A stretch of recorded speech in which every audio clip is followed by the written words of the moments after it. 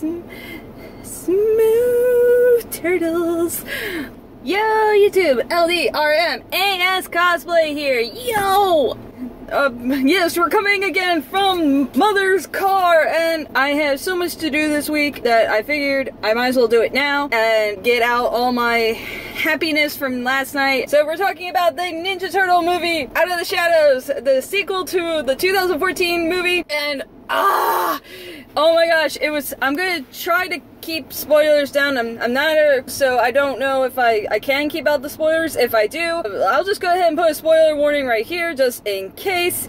If not, I don't have to apologize. If I do, I apologize. I'm sorry. But anyway, oh my gosh, the movie was great. I got out of it, and I watched Andre Blacknerd's review on it, and I watched Jeremy John's thing on it, but I just wanted to get out and say my own opinion on it. So if y'all don't know, I'm not an 80s person. I grew up in the 90s. I'm the 90s kid of the group.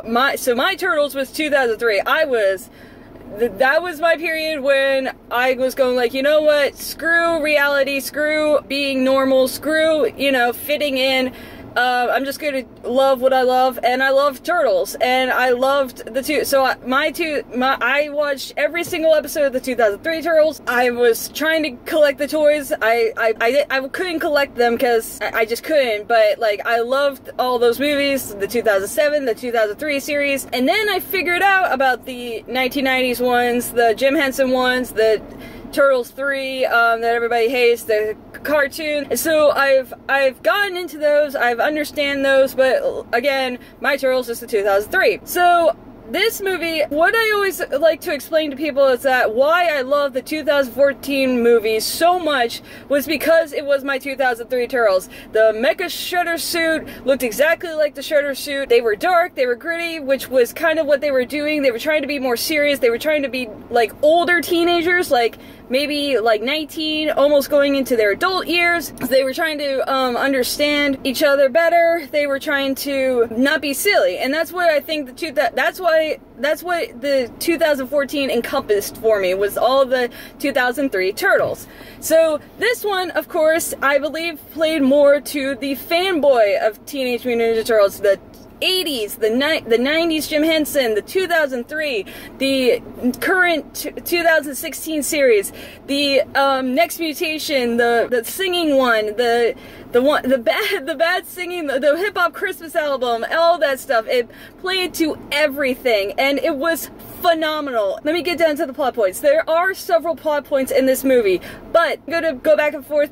I didn't watch Jeremy Johnson's all the way, but I did watch Andre's all the way. My thing is that I'm saying this based on Andre's. There are a lot of points, yes, but the thing is that for me, being in the middle class of the 2003 Turtles, which he was saying that if you were a very big OG fan of the comics, everything, that you would probably be really confused. But the thing is that yes, you might be confused, but that just gets rewatch value. But also, my thing about it is that the thing was that I wasn't bored. Even with these multiple plot points, each one connects to the story. Each one connects to the main focus of the story, and it's entertaining. Every single part is entertaining. Megan Fox's story with Casey Jones and Will Arnett was fascinating. The Turtle story was fascinating. Shredder and the K guy that's in the movie that you don't want to see is in the movie, but he's in the movie, was interesting. What's the Baxter Stockman section of that was interesting. Every single part was interesting. You were never bored.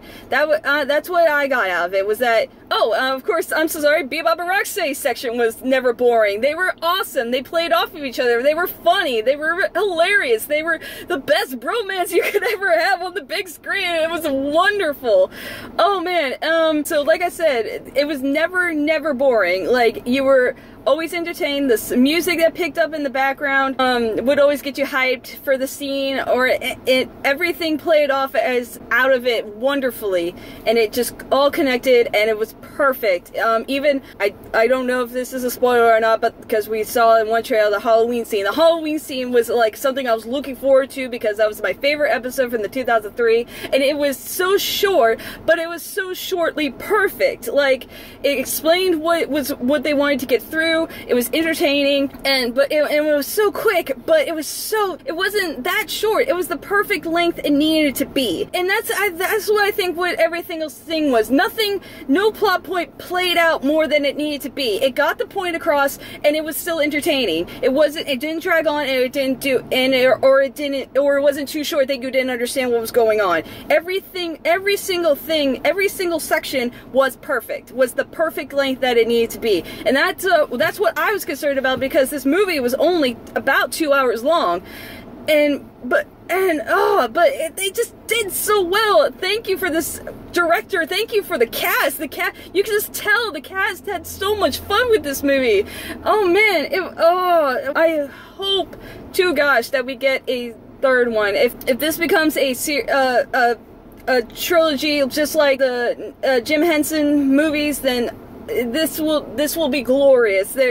And they have plot points that they still have to work off to get the trilogy. So hopefully this is what it means for us. Like I was saying all on Facebook last night, it's A's across the board for me. I cannot give this movie enough love, and I saw it as the regular. I'm gonna go back again and see it in 3D and IMAX because I just have to.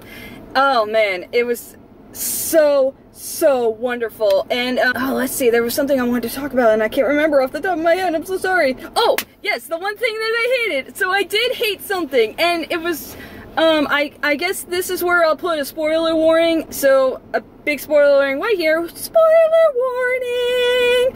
Okay, so the one thing that I was excited for was that I was hoping that we would get more of Karai in this, and we did a lot, but she was like the one character that wasn't fleshed out. Like, she was just the background supporting faceless character, and this is why I love the 2007 movie so much, because Karai is a freaking badass, and that's what we got in the 2007 movie, was the Karai badass, and we didn't get that in this one. And oh, that scene where she gets taken down by, it was, so of course I did have the one con, which was that, so it shows you that I do have gripes with it, but that was it.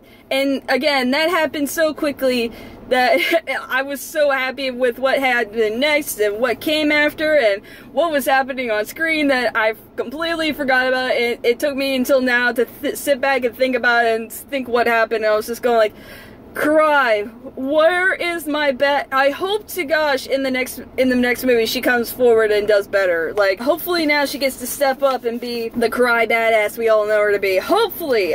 So yeah, that was, again, what was my one gripe was Karai. And otherwise, I hope y'all go see this movie. I hope y'all enjoy this movie. I hope y'all give it its credit for its worth. And you know, if not, y'all have y'all's turtles that y'all love and enjoy. Y'all have your 80s turtles still. Y'all have your whatever turtles, your 1990s Jim Henson turtles. Y'all have that. So I just hope y'all just love this movie just as much as I do, and please comment below. We'll geek out about it. We'll talk about it. Hit me up on my Facebook and my cosplay page, and we'll talk about it more there too. So also, please, if you want more of my geekiness, please hit that subscribe button, hit that like button, and again, please comment, and we'll talk about turtles. We'll just talk about turtles forever. Oh, that's a good movie too. That's another movie, Turtles Forever, that I loved and enjoyed. So anyway, I hope y'all had a great weekend and a great rest of the week. Apparently summer is here. Summer is officially here in South Carolina. It is hot, and so stay inside and keep cool, everyone. Thank y'all so much for watching. I love y'all. Thank y'all so much for your support, and I'll see y'all next time. And I promise I will get the ending issue of TMNT Batman comic. It's just taking longer to edit. This will be my next video, I promise. Alright, y'all. Bye!